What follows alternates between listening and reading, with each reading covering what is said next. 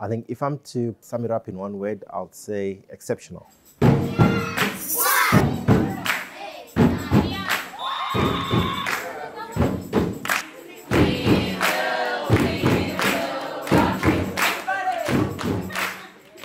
The Aga Khan Academy in Maputo is the third in a series of academies.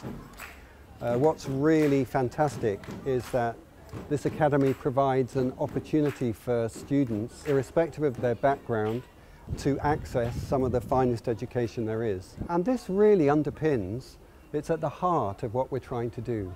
We want ethical leaders, we want young people who can make a positive difference in their societies.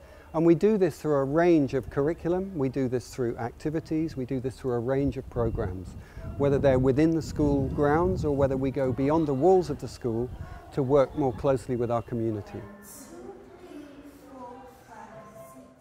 We used a play-based approach to drive inquiry in the KGs here, where students develop their communication skills, self-management skills, thinking skills, creative skills, and then in a classroom environment, they learn how to make decisions.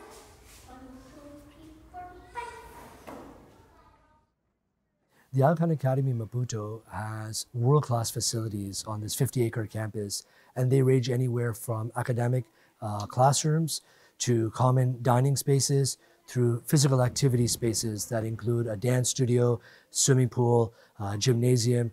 And this really gives the students an opportunity to engage with different types of learning activities, both for residential programs, but also our day students. And this facilitates and nurtures a holistic development through creative, action-oriented, service-oriented programs. Another thing that separates us here at the Aga Khan Academy Maputo are the Aga Khan strands. The Aga Khan strands are embedded into our curriculum. They are economics for sustainability, we're talking about governance and civil society, we're discussing pluralism, cultures and ethics, and how do we apply these in our local context. Other things that are enriching the IB program are actually being leaders and stewards. These are IB learner profile attributes that we're discussing with the students, because this is what ultimately we want our students to become. We want them to become future leaders here in Mozambique or in the countries where they are coming from.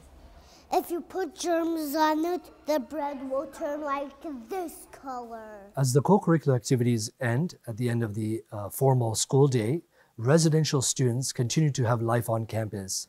The residential program is both purposefully and intentionally developed to allow students to ensure that they can develop skills in looking at cognitive skills, their physical skills, social emotional skills, and looking at developing an ethical moral framework.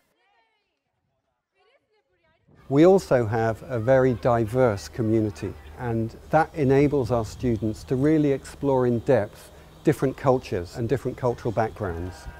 Not only is the Academy culturally rooted here in Mozambique, but we're attempting for our students to have an international perspective and really understand global issues of significance. The only real entry requirement here is that the students have the skills and the competence and the talent to access the curriculum that we have to offer.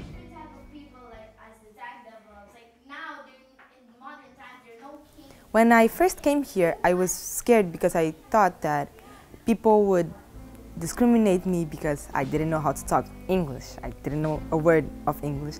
And I was really scared. But then I noticed that they're not here to judge me. They're here to teach me.